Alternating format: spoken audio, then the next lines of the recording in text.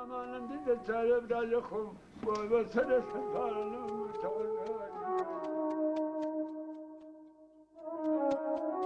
is a Kurdish proverb that says that out of extreme hardship comes good things.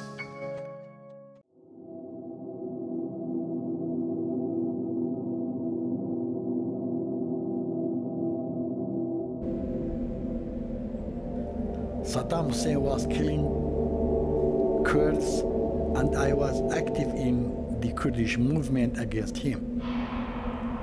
I decided I need to take my family out of Iraq.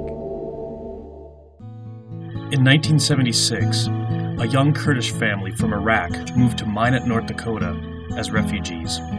Scared and homeless, this was the beginning of their journey in becoming American.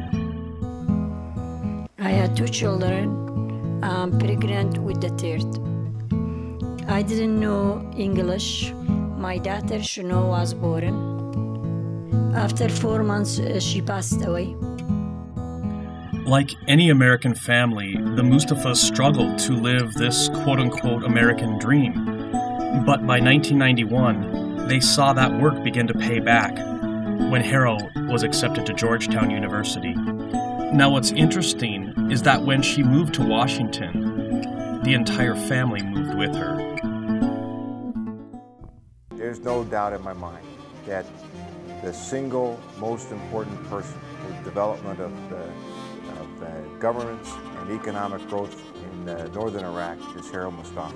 Coming to this country under the most difficult of circumstances, it's no wonder that she is as dedicated as she is to helping other people find freedom. America is the land of opportunity, the land of freedom, it's a land of hope.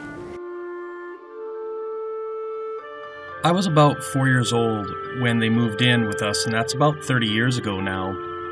I remember them saying we may never be able to return to our country, our home, Iraq, but now they get to.